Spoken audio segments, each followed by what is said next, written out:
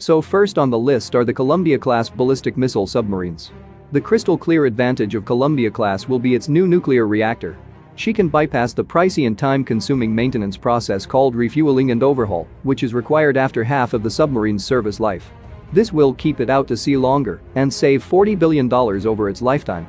Second is the new USS Enterprise CVN-80, which will be the greatest aircraft carrier ever built. The CVN-80 will have a powerful air wing of up to 90 aircraft, more than the USS Gerald R. Ford.